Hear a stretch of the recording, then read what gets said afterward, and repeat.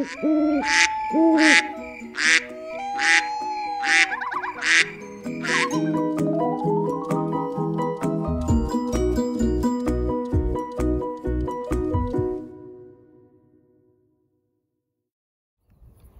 everybody, welcome to week 1 of Wildlife Wednesdays.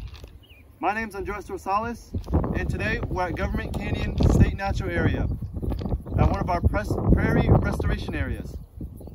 Today we'll be going over the scientific method, and the theme this week is thinking like a scientist. We will look at some tracks and go over some commonly used tools. Let's take a look at some of the tools that we can use as scientists. Here I have a compass. A compass is used to find magnetic north. You can use this to navigate your ways through the trails or through the woods, and it's good for finding direction. Here with me, I have a magnifying glass. This is used to take a closer look at items that you might not be able to see with your bare eye. Here I have a journal. This is to write down any recordings or observations that you may take out in the field. Here with me, I have a ruler. This is used to, measure any objects that you may need and just to record measurements. And here with me, I have binoculars. These are used to look at things that may be far away so you can get a closer look at them. Now that I have all my tools, let's go see if we can find some animal tracks.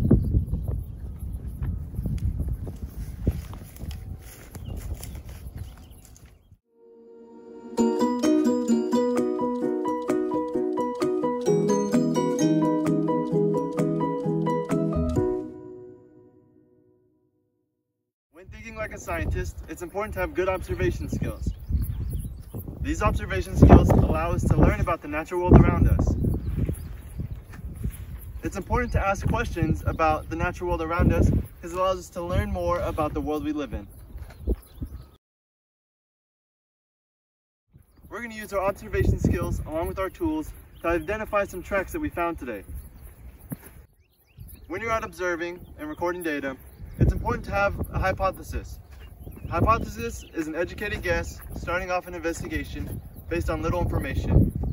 So let's use a hypothesis and use our observing skills to go find some tracks.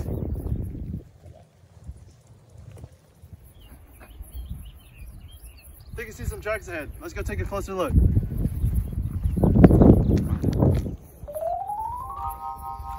So, whatever animal this was, it has 3 toes.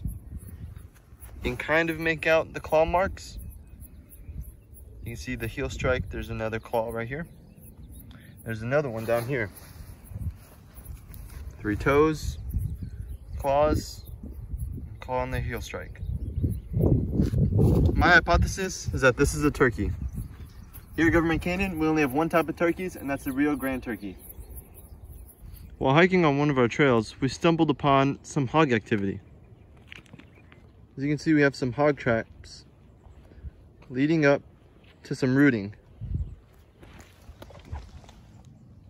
This is only a small amount of damage that these feral hogs can do, but they root like this and cause damage to the land.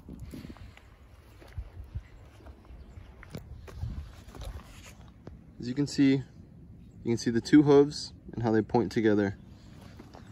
Same right here, 2 hooves point together. My hypothesis is a feral hog, and I'm fairly sure because not only do we have prints, but we have rooting.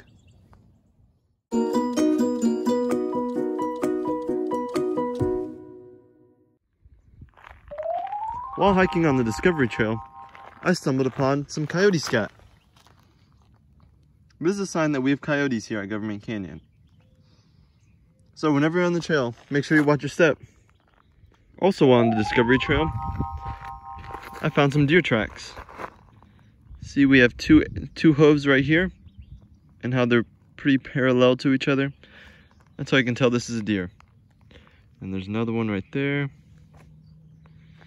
And I'm assuming they went somewhere that way. Again, out here on the Discovery Trail, I've stumbled across some more coyote scat. You can tell this looks very different from the one we found earlier. You can see a couple of seeds and even some fur in this one.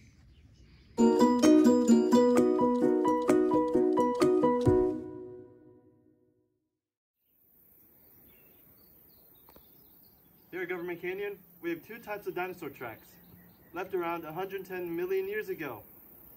Here I'm at the lower theropod tracks. A theropod is a three-toed, two-legged, meat-eating animal. Many birds nowadays can be considered as a theropod.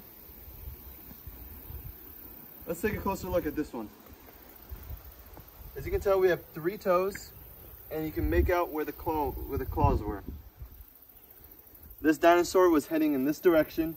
As you can tell, we got one track right here and another right here. This theropod was going about 2 miles per hour in a northeast direction, leaving 27 tracks. This theropod is believed to be between 10 and 11 feet at the hip. Now let's go check out a different dinosaur, the sauropod tracks. Right now I'm sitting in the sauropod tracks. A sauropod is a four-legged, round-footed, plant-eating animal. We can't precisely know what type of sauropod left these tracks, but we believe it's a SAUROPOSEIDON. Let's take a closer look at these tracks. So these sauropod tracks are more likely left from a juvenile. There are 19 tracks and most likely left by one individual. When these tracks were left here around 110 million years ago, Texas was a coast, much like the Gulf of Mexico. These tracks have been here for millions of years. So please, when you come visit Government Canyon, read the signs and don't get on the tracks.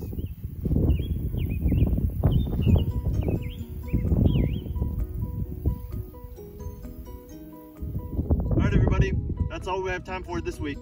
Don't forget to do your pre-activity, thinking like a spider, and your post-activity, environmental observations. Both will be in the description below. Make sure to join us next week on week 2, where we talk about bird adaptations and look at some native birds here at Government Canyon State Natural Area. Thank you.